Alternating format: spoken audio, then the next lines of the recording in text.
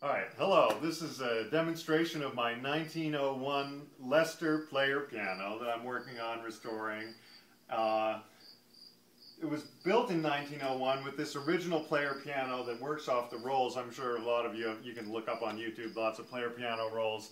But I've also installed into this player piano a MIDI actuated electromagnet system that is computer operated so that I can play any MIDI file, all those great cheesy songs you can find online, I can play through this player piano. So I'll just stop blabbing and give you an example of something right here.